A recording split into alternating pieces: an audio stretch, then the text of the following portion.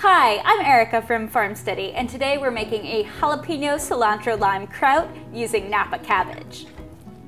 Napa Cabbage looks like this and is one of our favorite ingredients. It's super cool because the consistency really changes. So at the top it's more delicate, kind of like a lettuce, and at the bottom it has that fibrous structure that you're used to in cabbage. We cut these into bigger chunks, kind of like kimchi style, and the consistency and flavor in this one is amazing. You're getting all that herbaceous cilantro, lime zest, and of course some heat from the jalapenos.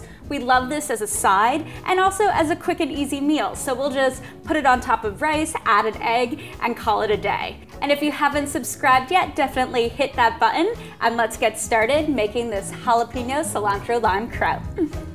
For this recipe, you'll need 1 Napa cabbage, 2 jalapenos, thinly sliced, fresh cilantro.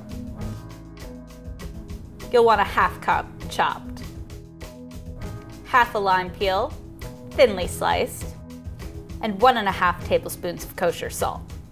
Normally, you'd just be using 1 Napa cabbage, but this one's giant, so we're using 1/2. Instead of cutting these into thin ribbons, like other kraut recipes, we're going to go for larger kimchi style pieces. So we're going to just make a cut at the base and then tear it so that the pieces stay intact. Then remove the core. Then cut crosswise into 2-inch wide strips. If you don't have a Napa cabbage and are using green cabbage instead, thinly slice that. The Napa cabbage is more delicate, so it works well for these larger chunks, where regular cabbage, you want it to be thinner. Now sprinkle your salt all over. Get that mixed in.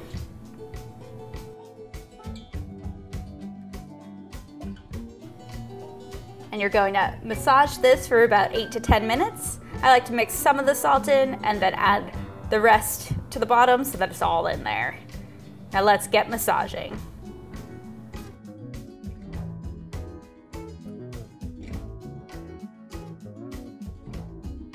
Add in your cilantro and your jalapenos. Get them all in there.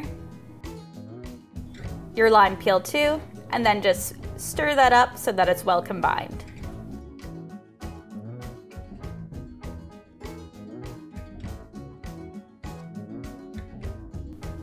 Now let's transfer everything to your fermentation jar.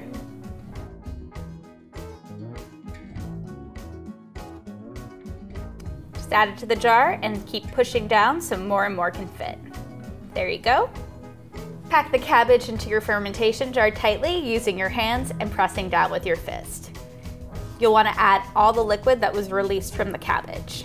This is going to give off a lot more liquid overnight, so check on it tomorrow, and if it's still low, you can top it off with some brine.